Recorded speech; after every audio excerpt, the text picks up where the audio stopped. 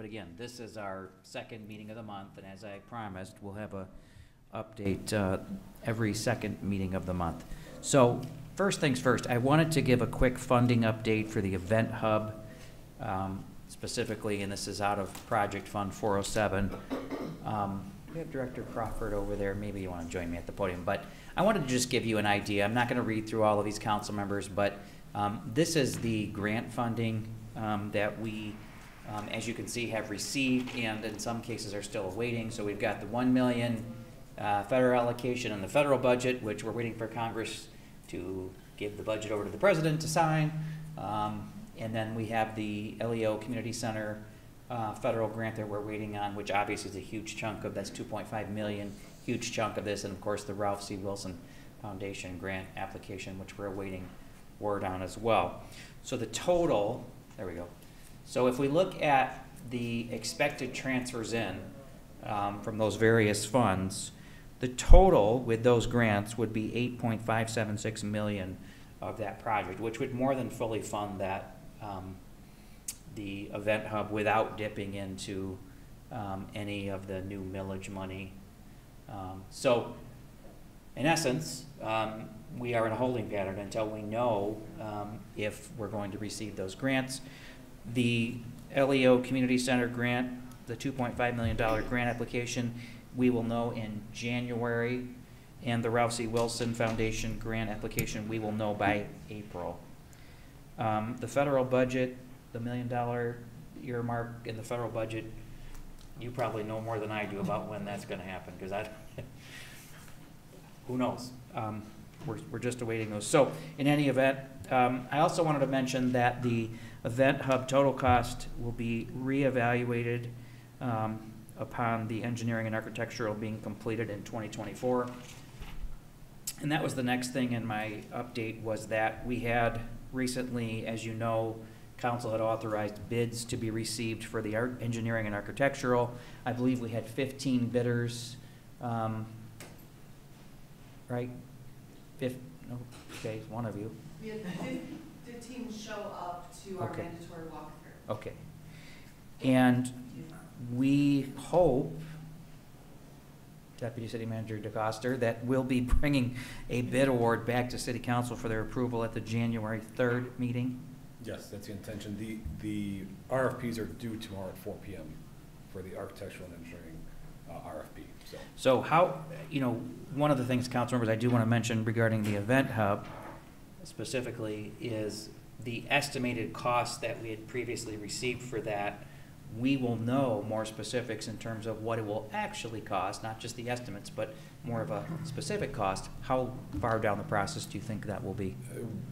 We gave this project an aggressive schedule. The city manager would like to see a shovel on the ground in calendar year 2024. So we are set to meet in mid-January with the awarded, assumingly we award a vendor in early January. We would like to sit down with them within the first week or two to begin the process of schematic design and the early design of the project. Once, I would give it a couple months by the time we get to that 30% completion mark, and at that point we'll begin really drawing in the prices for the project. So I would hope by mid-year we'll have a total construction cost.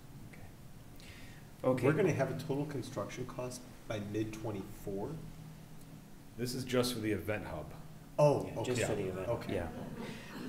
Well, and so unless there are other questions regarding the Event Hub, I'm going to flip over now to the community center. So regarding the bond council RFP, that will be live on BidNet this week, and we expect to begin receiving bids and submissions for that RFP by mid-January, and that will be for the community center. Very excited about that part of it, and of course the bond council that we select will guide us in issuing bonds and so forth.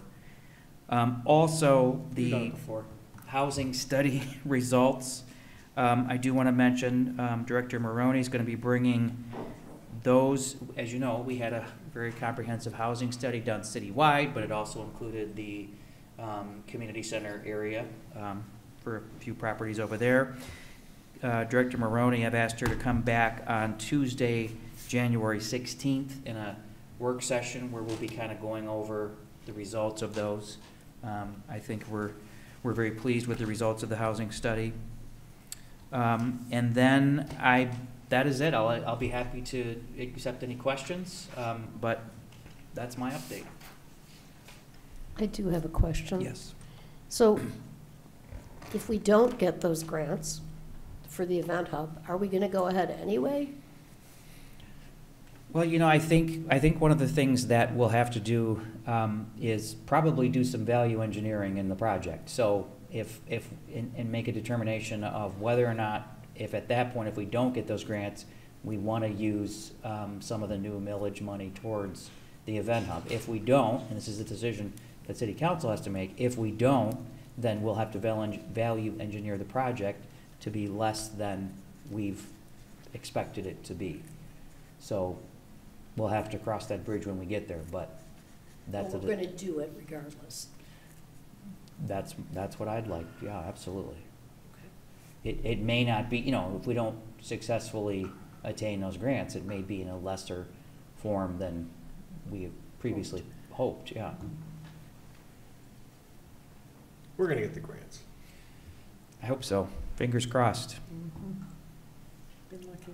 I mean, we've received a considerable amount of money in the form of grant funding already, which I continue to praise, you know, Crystal Van Vleck and others for, you know, $5-6 million in grant money is nothing to sneeze at. It's a big deal. So I'm very, very happy with that so far. But we still have a ways to go, because our goal has always been to fund that event hub project without dipping into the new tax millage money. And we're going to continue to push until we know differently. So. Good work.